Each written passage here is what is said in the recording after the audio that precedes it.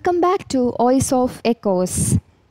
First നമുക്ക് ഇന്ന് നടന്ന basic tools four economics question പേപ്പറിനെ കുറിച്ചൊരു ജനറൽ അനാലിസിസ് നടത്താം. ഇന്നത്തെ ക്വസ്റ്റ്യൻ പേപ്പറിനെ കുറിച്ച് ജനറലായിട്ട് പറയുകയാണെങ്കിൽ, സാധാരണ യൂണിവേഴ്സിറ്റി സ്വീകരിച്ചു വന്ന ഒരു മെത്തേഡ് ഓഫ് ക്വസ്റ്റ്യൻ അല്ലായിരുന്നു. 2019 ഏറ്റവും ടഫസ്റ്റ് ക്വസ്റ്റ്യൻ. അന്ന് പോലും എസ്സെക്ക് ഒരു തിയറി ചോദിച്ചിട്ടുണ്ടായിരുന്നു.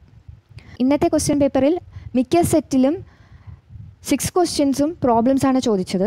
പ്രോബ്ലംസ് പഠിച്ചു പോയ കുട്ടികൾക്ക് അത് എളുപ്പമായിരുന്നു, അല്ലാത്ത കുട്ടികൾക്കും സിമ്പിളായിട്ടുള്ള പ്രോബ്ലംസ് ആയിരുന്നു. ജനറൽ ഇക്വേഷനിൽ ഡയറക്റ്റ്ലി അപ്ലൈ ചെയ്യാനായിരുന്നു. വലിയ ഹയർ ഓർഡർ തിങ്കിങ് ക്വസ്റ്റ്യൻസ് ഒന്നും അല്ലായിരുന്നു.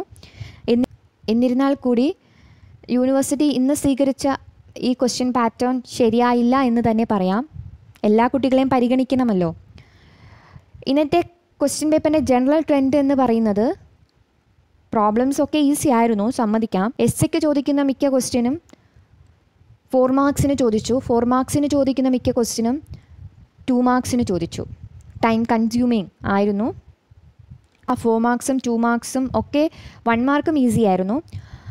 ഒക്കെ അറ്റൻഡ് ചെയ്ത കുട്ടികൾക്ക് സുഖമായി ജയിച്ചു പോകാവുന്നതേ ഉള്ളൂ. അത്യാവശ്യം നല്ല മാർക്ക്, പിന്നെ പ്രോബ്ലംസൊക്കെ അറ്റൻഡ് ചെയ്ത കുട്ടികൾക്ക് അത്യാവശ്യം നല്ല മാർക്ക് തന്നെ കിട്ടും. പിന്നെ എക്സാം ഇന്ന് ടഫായ കുട്ടികൾ ടെൻഷൻ അടിക്കേണ്ട കാര്യമില്ല. പേപ്പർ ഇവാലുവേഷൻ ലിബറൽ ആയിരിക്കും. So don't worry about it. Now we can concentrate on next exam, international economics. International എക്കണോമിക്സിലെ important questions ആണ് നമ്മൾ ഇന്ന് ഡിസ്കസ് ചെയ്യാൻ പോകുന്നത്. ഒരു കാര്യം പറയാനുള്ളത്, കഴിഞ്ഞ 3 എക്സാം നോക്കുകയാണെങ്കിലും മുൻപ് സ്വീകരിച്ചുകൊണ്ടിരുന്ന ഒരു സമീപനമല്ല, കുറച്ചും കൂടെ ഡിഫറെൻ്റ് ആയിട്ടുള്ള ഒരു ആറ്റിറ്റ്യൂഡാണ് ക്വസ്റ്റ്യൻ ഫ്രെയിമിങ്ങിൽ കാണുന്നത്.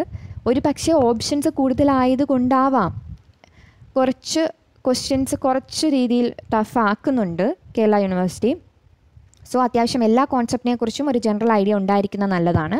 So first question, what are the measures to correct BOP disequilibrium or measures to correct the deficit of balance of payment, causes of disequilibrium in BOP and explain the structure of BOP account. ഇത് BOPയെ കുറിച്ച് തന്നെ എങ്ങനെയൊക്കെ questions വരാം എന്നാണ് ഞാൻ എഴുതിയിരിക്കുന്നത്. പല രീതിയിൽ ചോദിക്കാം. അപ്പോൾ അങ്ങനെയൊക്കെ എങ്ങനെ ക്വസ്റ്റ്യൻ വന്നാലും ആൻസർ ചെയ്യാൻ നിങ്ങൾക്ക് അറിയണം. ഇപ്പോൾ BOP അക്കൗണ്ട് മാത്രമല്ല, BOP അക്കൗണ്ടിൻ്റെ ഓരോ സ്ട്രക്ചറിനെ കുറിച്ചും വ്യക്തമായി തന്നെ പഠിച്ചിട്ട് പോവുക. ഈവൻ അത് ഒരു 2 മാർക്സിനൊക്കെ ചോദിക്കാൻ സാധ്യതയുണ്ട്. സാധാരണയായിട്ട് മെഷേഴ്സ് ടു കറക്റ്റ് BOP ഡിസെക്വിലിബ്രിയം എസ്സേക്കാണ് ചോദിച്ചു വരുന്നത്. Next question, impact of liberalisation and globalisation on India's foreign trade or impact of World Trade Organization in India, or the functions of World Trade Organization, functions on the role of FDI in the country like India. If World Trade Organization, FDI അതുപോലെയുള്ള international organisations important ആണ്.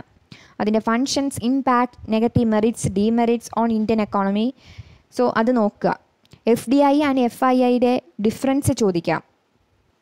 Next കുറച്ച് theory questions നോക്കാം. Classical theory of absolute cost advantage, explain the elastic approach to devaluation, explain the comparative cost theory as an improvement over absolute cost advantage. ഈ classical theory അതുപോലെ തന്നെ മെർക്കൻറ്റലിസ്റ്റ് theory of international trade അതൊക്കെ important ആണ്. Then coming to 7th question, arguments four and against free trade. ഇതൊക്കെ 4 മാർക്സിനും 2 മാർക്സിനും ഒക്കെ സ്ഥിരം ചോദിക്കുന്ന ഒരു ക്വസ്റ്റ്യൻ ആണ്. Critically examine the trade policy on India since independence. ഈ ട്രേഡ് പോളിസി അതുപോലെ തന്നെ റിഫോംസ് ഇതൊക്കെ ചോദിക്കാം. എങ്ങനെയാണ് റിഫോംസ് നമ്മുടെ എക്കോണമിയെ എഫക്റ്റ് ചെയ്തത് അല്ലെങ്കിൽ ഇൻഫ്ലുവൻസ് ചെയ്തത്, എന്തൊക്കെ മാറ്റങ്ങൾ കൊണ്ടുവന്നു, അതൊക്കെ നോക്കുക.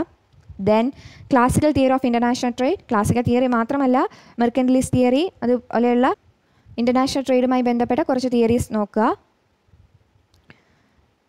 10th question, discuss trade creating and trade diverting customs unions in international trade. Then coming to 11th question, access the contribution of the IMF in maintaining international liquidity. ഞാൻ വീണ്ടും പറയാണ്, IMF, വേൾഡ് ട്രേഡ് ഓർഗനൈസേഷൻ ഇതൊക്കെ important ആണ്. Then the difference between BOP and BOT, balance of പേയ്മെൻറ്റും balance of ട്രേഡും. ഇതും ഓരോന്നും എടുത്ത് ചിലപ്പോൾ 4 മാർക്കിന് ചോദിക്കാം. BOP ഡിസെക്വിലിബ്രിയം കറക്റ്റ് മെഷേഴ്സ് എസ്സെക്ക് സ്ഥിരം ക്വസ്റ്റ്യൻ പേപ്പറിൽ കണ്ടുവരുന്നുണ്ട്. Then coming to 13th question, critically evaluate the Heckscher-Ohlin theory of international trade. ഈ Heckscher-Ohlin തിയറിയാണ് HO തിയറം എന്ന് പറഞ്ഞ് നമ്മൾ പഠിക്കുന്നത്. സോ ആ തിയറി നോക്കുക. സാധാരണ അത് നമ്മൾ അത്ര ഇമ്പോർട്ടൻസ് കൊടുക്കാറില്ല, പക്ഷേ അത് ഒരു വർഷം അത് എസ്സേക്ക് തന്നെ എടുത്ത് ചോദിച്ചു. 14th question, examine absolute and relative purchasing power parity theory. ഈ purchasing power parity theory international എക്കണോമിക്സിനെ സംബന്ധിച്ച് ഒരു ഇമ്പോർട്ടൻ്റ് ആണ്. ആബ്സലൂട്ടും റിലേറ്റീവും നോക്കിയിട്ടേ പോവാവൂ. Then coming to 15th question, impact of tariff in international trade. Tariff quota. So അങ്ങനെയുള്ള കുറച്ച് ടേംസ് ഉണ്ട്. So it's impacts on international trade നോക്കുക. How did the quotas affect in the international trade? What is the impact of tariff in international trade? Then coming to 16th question, what is economic integration and its various form? Economic integration even 1 മാർക്കിന് വരെ ചോദിക്കാം. Then important functions of IMF. It can be too asked. Then 18th question, disadvantages of fixed exchange rate.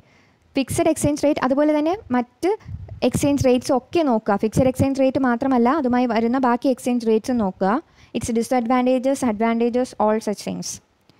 Then scope subject matter of international economics. ഈ ക്വസ്റ്റിനെ കുറിച്ച് പറയുകയാണെങ്കിൽ ഒരു 2-3 വർഷം മുമ്പ് വരെ ഇത് എസ്സയ്ക്ക് ചോദിക്കുന്നുണ്ടായിരുന്നു. പക്ഷേ പിന്നീട് അത് മാറി, അത് 4 മാർക്സിന് ചോദിച്ചു തുടങ്ങി. അപ്പോൾ എങ്ങനെ ക്വസ്റ്റ്യൻ ചോദിച്ചാലും ഷോർട്ടാക്കിയും അതുപോലെ തന്നെ ഒരു എസ്സയ്ക്ക് എഴുതാനുമുള്ള രീതിയിൽ പഠിക്കുക. ആൻസേഴ്സ് ഷോർട്ടാക്കി പഠിക്കുക എന്നതും ഇമ്പോർട്ടൻ്റ് ആയ കാര്യമാണ്. സോ 2 രീതിയിൽ എങ്ങനെ ചോദിച്ചാലും എഴുതാൻ പഠിക്കുക. Then 20th question, diagrammatically describe the concept of optimum tariff. Optimum tariff 2 മാർക്സിനും ഈ ക്വസ്റ്റ്യൻ എസ്സയ്ക്കായിരുന്നു ചോദിച്ചത്. To diagrammatically describe the concept of optimum tariff. Then coming to 21 question, trade as A engine of growth. ഇത് 2 മാർക്സിന് ചോദിക്കുന്നുണ്ട്, 4 മാർക്സിന് ചോദിക്കുന്നുണ്ട്. So please refer it. Then 22nd question, പിന്നെ എനിക്ക് പറയാനുള്ളത് international എക്കണോമിക്സുമായി relate ചെയ്യുന്ന certain concepts ഉണ്ട്. Like dumping, J curve effect, forward rate, spot rate, foreign trade multiplier, കോട്ട, tariff, SEBI. Even SEBI can be as, FDI, FII. So such things you should refer.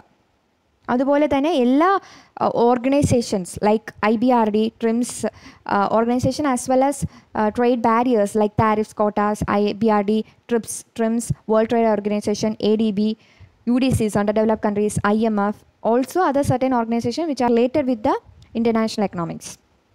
Then next question, offer curve is also an important question. It can be either asked for 4 marks or 2 marks. Then trade reforms in India. Trade reforms in India അതൊരു application അല്ലെങ്കിൽ ഒരു evaluation question ആക്കി എസ്സയ്ക്കും ചോദിക്കാം. നമ്മൾ second ക്വസ്റ്റ്യനിലൊക്കെ discuss ചെയ്ത പോലെ liberalisation, globalisation എങ്ങനെയാണ് Indian എക്കോണമിയെ effect ചെയ്തത്, അതുപോലെ തന്നെ ട്രേഡ് റിഫോംസ് എന്തൊക്കെ മാറ്റങ്ങൾ കൊണ്ടുവന്നു, എന്തൊക്കെ എന്തൊക്കെ ഡിസഡ്വാൻറ്റേജസ് ആണ് അതിനുള്ളത്. സോ അങ്ങനെയുള്ള കാര്യങ്ങൾ നോക്കിയിട്ട് പോവുക. ഓക്കെ, ഇനി നിങ്ങൾക്ക് എന്തെങ്കിലും കോൺസെപ്റ്റിൽ വീഡിയോസ് ചെയ്യണമെന്നുണ്ടെങ്കിൽ കമൻറ്റ് സെക്ഷനിൽ കമൻറ്റ് ചെയ്താൽ അത് ചെയ്യുന്നതാണ്. So all the best for next exam. Thank you for your great support. Keep watching. Please like, share and subscribe. Thank you.